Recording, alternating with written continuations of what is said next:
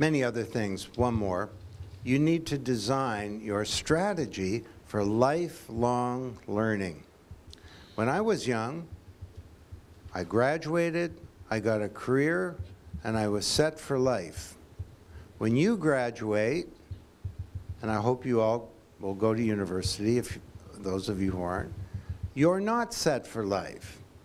You're set for about 15 minutes. And if you took a technical course in the first year, chances are a lot of it's obsolete by the time you get to the fourth year. You will reinvent your knowledge base multiple times as you go throughout life. Have you heard of Silicon Valley, California? Of the technology industry for 40 years. Where will the center for the second era be? Could it be in Korea? And this is so important because you don't only want a big industry. Web3 and blockchain is the operating system for the new economy for the next century. So it's critical that all of you understand this.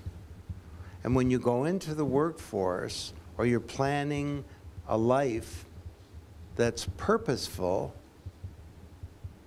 that you will be equipped with knowledge of the new platform for the next decades ahead. This is a new paradigm. A paradigm is a mental model. And paradigms put boundaries around what we think. We think the internet is about information, right? That's a paradigm. But now there's a new paradigm emerging about value. And when you have a shift in the paradigm,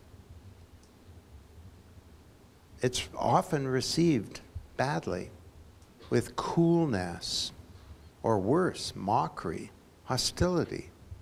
And when you complete your studies and you go into the workforce, you will run up against old mental models and old views.